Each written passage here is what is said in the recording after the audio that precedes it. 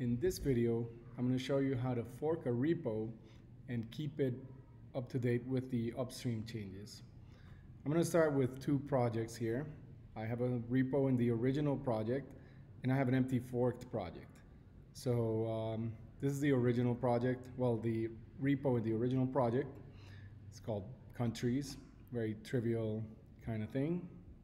I'm going to go ahead and fork it, and I'm going to put it in the forked project. I'm going to keep it all standard. I'm going to call it V2 just to have it easy to spot. So BitBucket is forking the repo. I will go ahead and clone this thing, and I'm here. Clone it. I'm gonna go in and check that it works. It should work.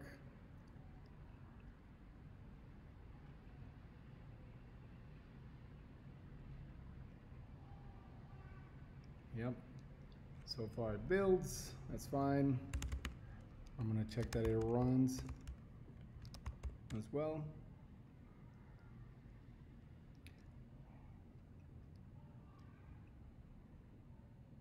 All right, it started up.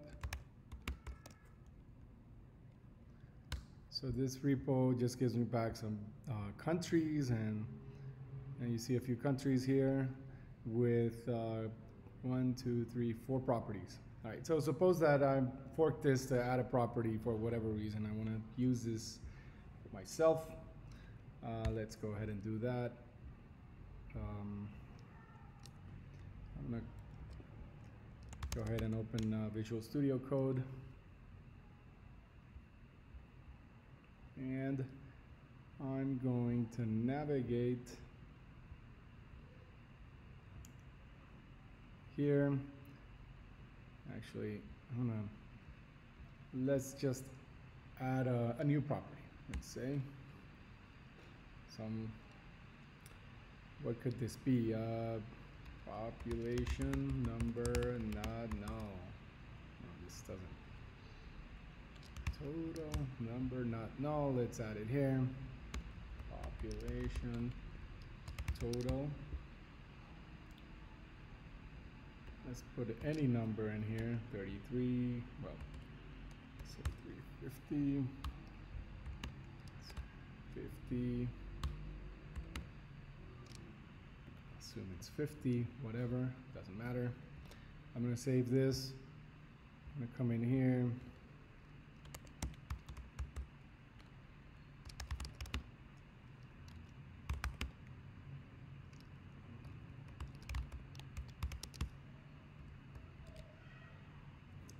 All right, first let's see if it works.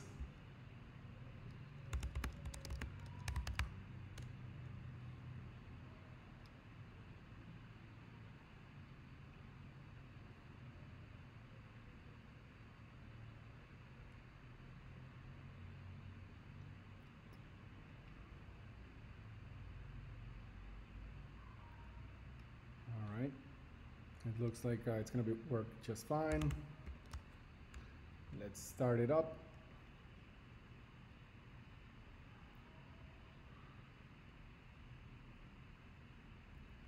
Okay, let's do the same thing. Yep, and I get the population 50, 50, and I guess here it should be 350. Yeah. All right, yeah, so it worked. So this is a change I want to keep in my fork. I don't necessarily, at least not yet, I don't want to bring this back to the upstream branch. So the first thing we want to do when we do a fork and we want to keep syncing these things is to set up an upstream remote repo. Git add remote upstream, and let's go to this.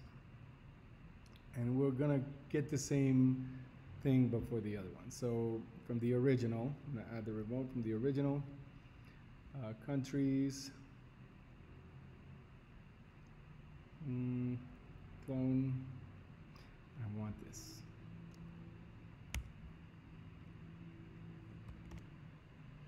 So I'm essentially git remote add upstream. All right. I think this is it. At this point, I have some changes. They're not committed or anything. So I'm gonna commit them. Git add, say.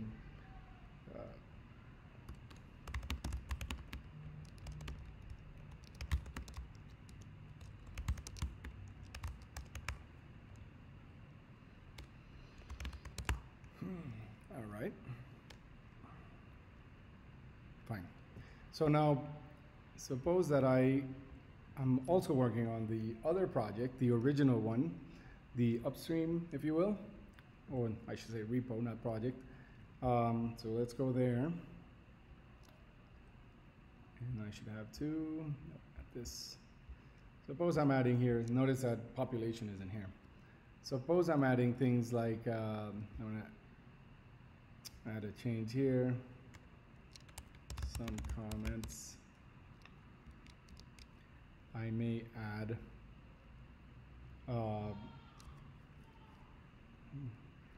suppose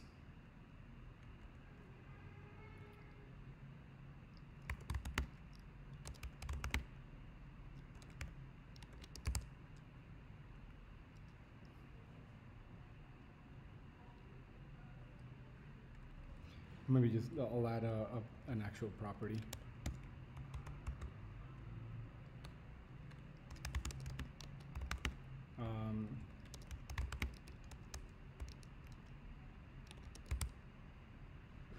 Be the alternate name. It's just I'm gonna go here, data.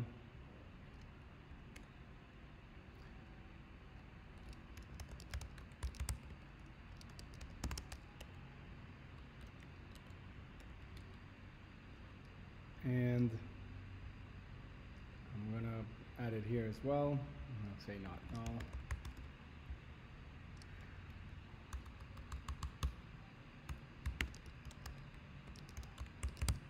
All right. I'm also put some values in here.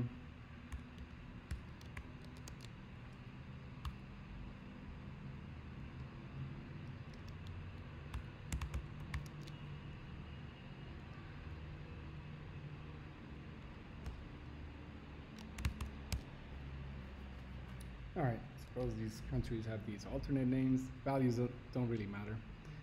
First of all, let's see if this stuff still works. VM clean verify. Let's see if that bootstrap script that puts in the data worked out fine. And if so, we'll check to see if the HTTP call works fine as well.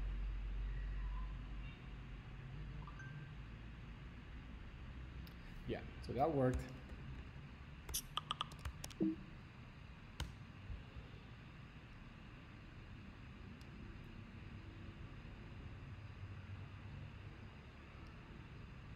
All right, it started.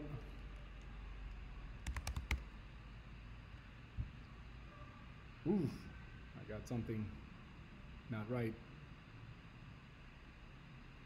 Could not prepare statement. Oh, I bet you I.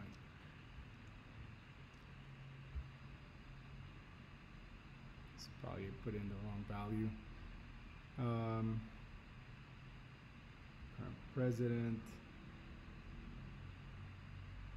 alternate name. Did I not call it that? All right, let's see what's wrong.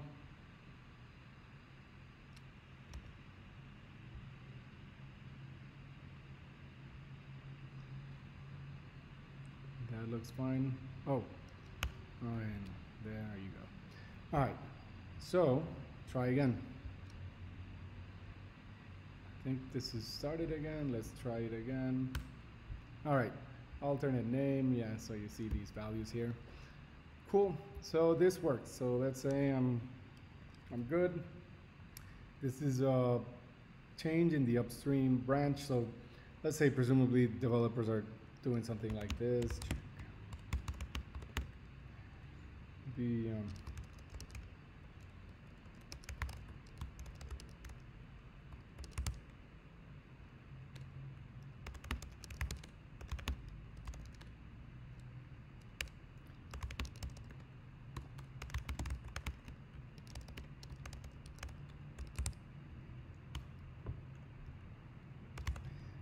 push.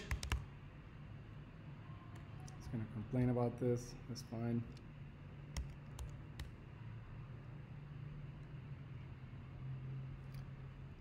Okay. I'm going to create a pull request, assuming this is how many people are working. So fine. Create a pull request. Alternate name to master. Let's check the diff. Yeah. All right. Create pull request. I want to come in and approve it, merge it. All right. So, you know, presumably I'm the reviewer. I check all this. This looks fine, whatever. And approve. And merge. Close the source branch. Okay, so now let's say I'm interested in getting these changes, you know, from the upstream branch, and I'm in the other one. So let's go to the other project.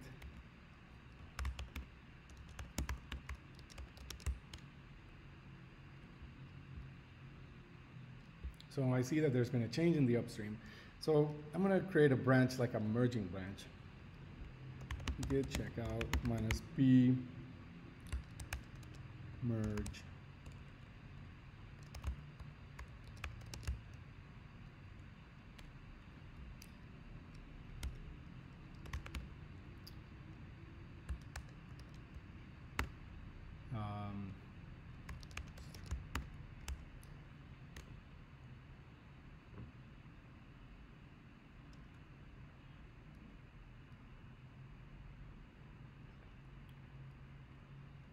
Oh, yes. Git merge. Is it just git merge upstream master? Let's see. All right. So I'm getting master from upstream. And yeah, so this, you know, there's going to be some issues here, right? Because I've changed the same files essentially. So git is likely to show conflict. So let's check it out. Let's see what's going on. Country v2. So if I come here, I see that I have these two changes. Population total was already in this fork, but alternate name is new. I can tell that git like didn't quite realize that the add column should belong here. So I'm just going to accept both changes. I'm going to fix it manually. This is the kind of stuff that, you know, you might expect developers to be really looking at in data. Yeah, I'm just going to accept both changes. So population total, code. See, alternate name disappeared. Fine, that's part of, it's here. It's part of how it didn't work well. Alternate name, I'm just going to put it in here. Alternate name. And then I'm going to copy these values over. This would be in principle like a really complex merge, because usually merges don't come out like this. Usually you don't have a bunch of people touching like the exact same part of the code. But, you know, for a demo, this is easy. All right. So now let's run the project here. Well, let's build it first and then clean. Verify. I want to make sure that my bootstrap script worked. All right, it did. And let's run it and let's check. I want to make sure that alternate name and population total show up.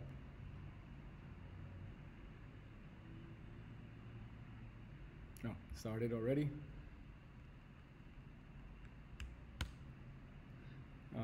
Yep, population total and alternate name show up. Fine. Okay, so I'm also going to check out of curiosity, make sure my comment. Yep, some comments. So there was no conflict here. It just goes in. And all right, so I feel good about this. Git status, git add. Just make sure commit. This is just a merge, fine. Git push origin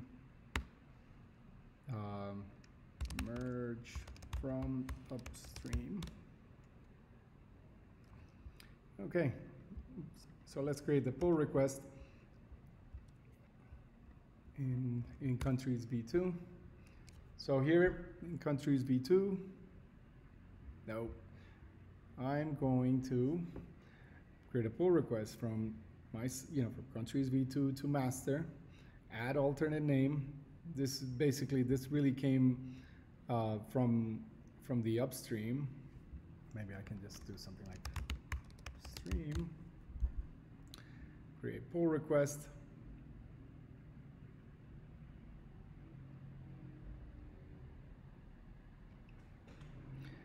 And you see there's the column, the comment, the column, and the values. That's exactly what I expect to see. We would approve this, merge it. Yeah, fine, merge commit, close source branch, absolutely.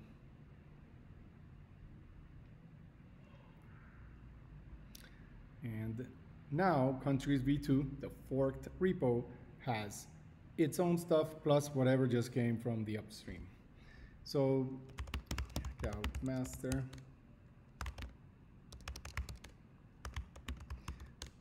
And so now we're all good, and we could do this for every change. Every time maybe there's a pull request into master, someone could come in and do this, and you would always keep your forked repo up to speed with whatever upstream repo you're following or you're forking from. Okay, then if at some point you ever wish to contribute back to the original repo, maybe you forked for a specific reason, maybe for whatever reason you forked, contributing back to the original repo is super easy.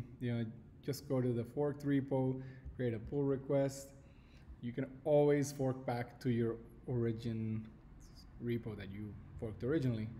So see here, this even recognizes the only difference now is this add population total, which is a commit I did a few days ago in principle, right?